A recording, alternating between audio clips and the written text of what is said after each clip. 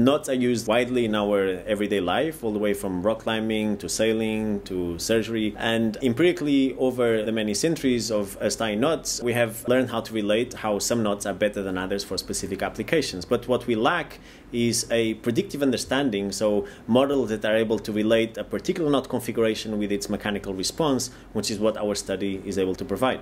When you tie your shoelaces, if you do a left-handed knot followed by another left-handed knot, the result is not as secure than if you do a left-handed followed by a right-handed knot. Now the question is why? To address this question, we started with the simplest possible knot, which is called the trefoil knot, which looks like this, and then changed the topology by adding subsequent turns to the knot, and then asked how much force does it take to pull the knot shut. And I can keep increasing the number of turns.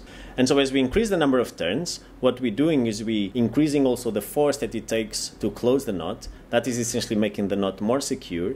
And we've shown that by varying the number of turns from 1 to 10, say, we can increase the pulling force by a factor of 1,000. So we can divide this problem into two parts. We have to be able to deal with what's happening in this braid and what's happening in this loop.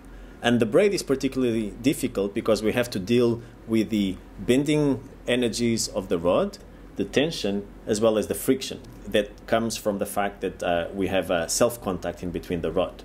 And putting all of this together into a predictive framework, that was the challenge. So in our experiments, we didn't actually use standard rope. We used these 19-hole rods, and we tied our trefoil knots, changed the topology by increasing the number of turns, and at some point, the pulling force becomes so high that I can't actually close the knot.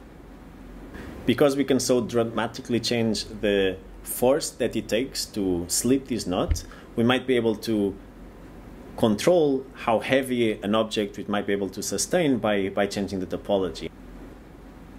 Of course, to start somewhere, we had to start with a very simple example first, but what I believe we have done is set up the foundations from which more complex knot configurations can be studied.